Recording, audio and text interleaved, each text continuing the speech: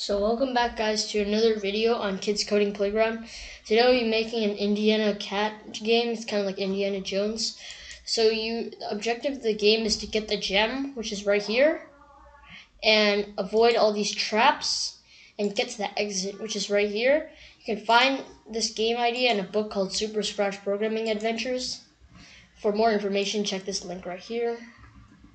And we'll provide a link to our Google Drive in the description below on downloading these sprites. And today we'll be learning these following concepts in Scratch: broadcasting messages, custom blocks, using operators, touching colors, using a list, and variables. So I'll show you guys how the game works. I took out the Indiana Jones music because YouTube can claim our video if we play copyrighted music, so I just decided to take a sound from the library. So when you start, it types out the instructions, and you can use arrow keys or WASD to move around. And when you get hit, it'll teleport and it'll say ouch and say meow, make a meow sound. So just try to get past all these traps. So you have to, as you can see, you have to get the key right here. Get to the keyhole, and this gate will open. Then you can get the gem and go to the exit. So go up here, avoid the spike trap up there. Take the key, unlock it. The gate will open. You collect the gem, and all these traps will start moving. So you go through here, and there's still one more trap right here. Spears that come out of the ground. And once you go to the end, it'll say you won. It took you how many seconds, and it took you how many attempts. So let's go make a new project. So first we'll need to get all our sprites set up. Let's delete the Scratch Cat. I already have everything, all the sprites in the in the backpack. You can just load the sprites into here. So load the Indiana Cat. Load the gate. Just drag them into here.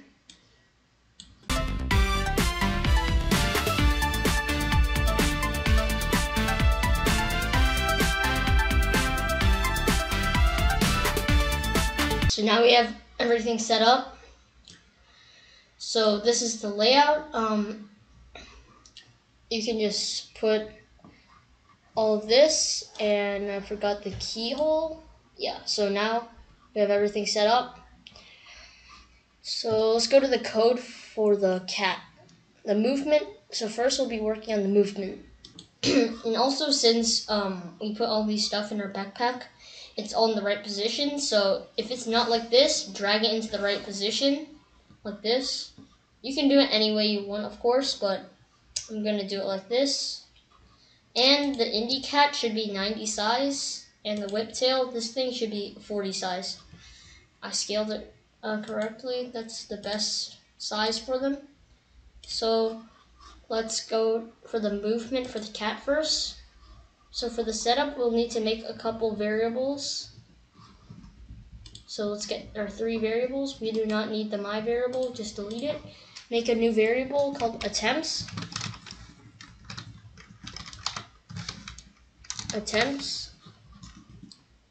So this is supposed to count how many attempts it takes for you at the end. Make a new variable called letter. That's the that's for so you know how when in the beginning it'll type out the word. We'll need that for the type text thing. And we'll need to make a new, finally, one more variable called timer. And the timer is supposed to be, at the end, it'll tell you how fast you completed the game in. So, and then we'll need one list called words. This is for the type text again. We'll get onto that later. So now we have the variables. We could actually start on the cat. So we can start on the movement of the cat. So when clicked, we have to set the attempts to 1, because at the end it'll show as 1 attempt, so just set the attempts to 1 in the beginning. Hide the variable attempts, hide all the variables in the beginning, hide the variable timer, and set the timer to 0 in the beginning. So it'll start on 0. We can show these for now, so I can show you how these variables work right now. So next, we want to set the size for the cat to 90%. So hiding the variable is the same as unchecking them, so you could either uncheck them in the beginning or anything or you can use the hide variable. So you can uncheck or use the hide variable. So we want to set the size to 90 again. Set the size to 90 in the beginning. I know I already set it to 90, but if you haven't, then you can just put this block right there. We want it to go to like somewhere right here. I already set the coordinates for it, so I got negative 295, 205, negative 205, and 150. Those were my coordinates I got last time. And we want a forever loop. And this is the movement, like the arrow keys, WASD. So if the left arrow key up or W, so key up arrow or W is pressed, that means if either one of these are, X, if either one of these keys are pressed, then it will go up. So we'll change the Y by 3, so it'll go up.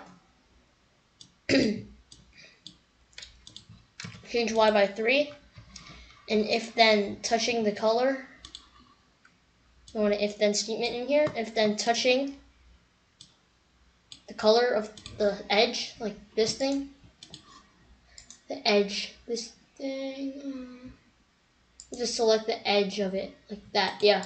If it's touching that color, which is 10 color, 100 saturation, and 95 brightness, then it'll change the Y by negative 3.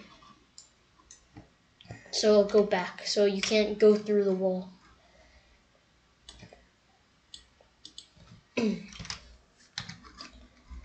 So now let's work on the other arrow keys. So you can just duplicate this, put it right here. If then, let's say down arrow or S key is pressed, then we'll change the Y by negative 3. and if touching that color, then it'll change the Y by 3. So you'll always want it to be the opposite of it, so go back and it won't go through the wall. So you can just duplicate this, duplicate both of them. So put it right here. So if the right arrow is pressed, or the D is pressed, then we can change, instead of Y, we have to use X because we're going side to side. So change the X by 3.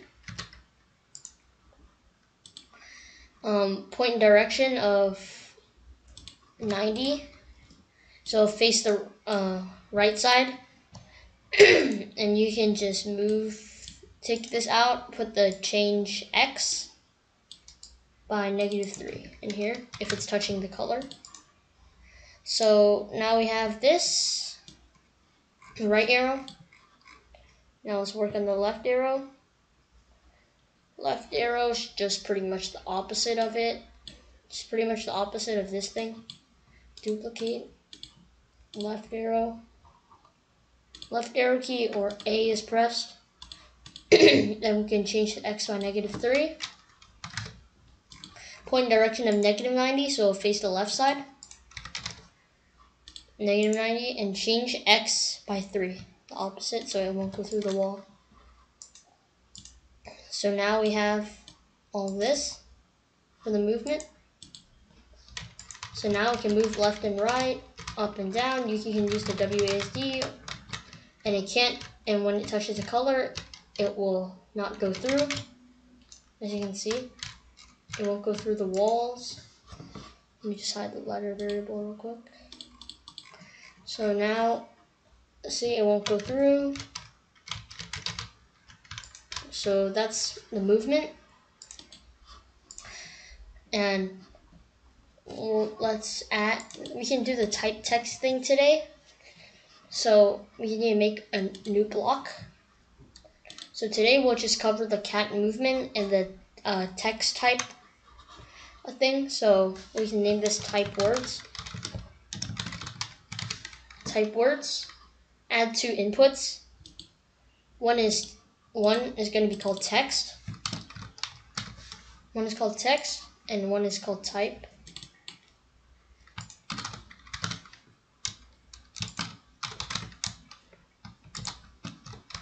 So two inputs. So you click OK. So you have this. So in the beginning, you want to set the letter to 1. So you got one letter. Letter to 1 in the beginning. And delete all of words. So delete the word list in the beginning. So you want to get the repeat. Repeat the length of text.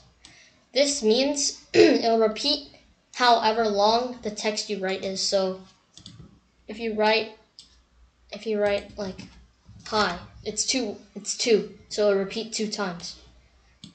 So you will change, so then we'll need to go to variables, add letter, then we'll add letter, letter, the variable, put it in here, of the text. So add the letter you input to the text, to the word list. So you want to change the letter by 1 every time you write a new letter. So you change it by 1. You can take an if-else statement. Take an if-then-else statement, put it under here. So if type is equal to say, which means if the type is equal to saying, not thinking. So there's 2 types. There's thinking and saying. If the type, this thing, is equal to say, then it'll say the words. Say, or say, up here. Say words.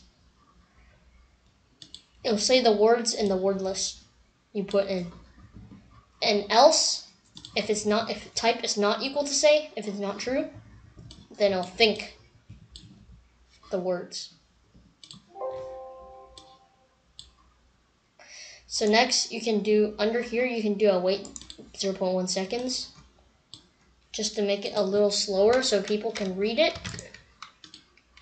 0.1 seconds, wait 1 second down here, and clear the words.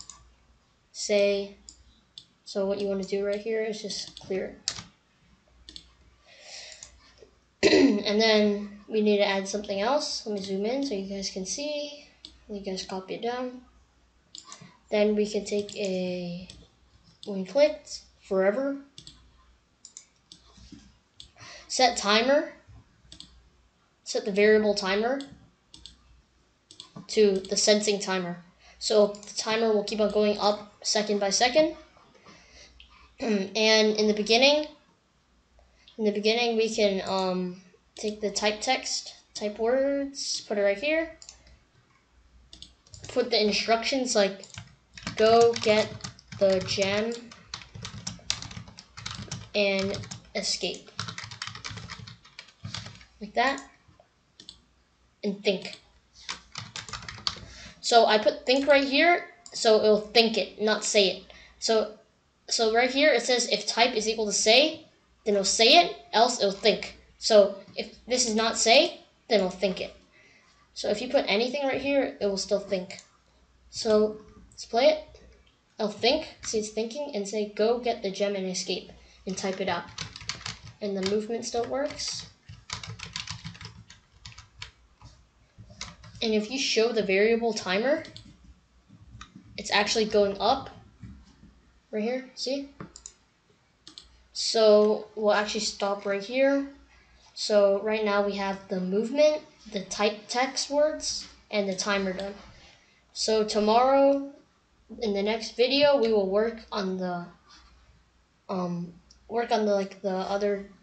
the traps. We'll work on the traps and the lock and the keys next time. So I'll see you guys in the next video. Thank you guys for watching, and please like, share, and subscribe to our channel, and I'll see you guys next time. Thank you for watching.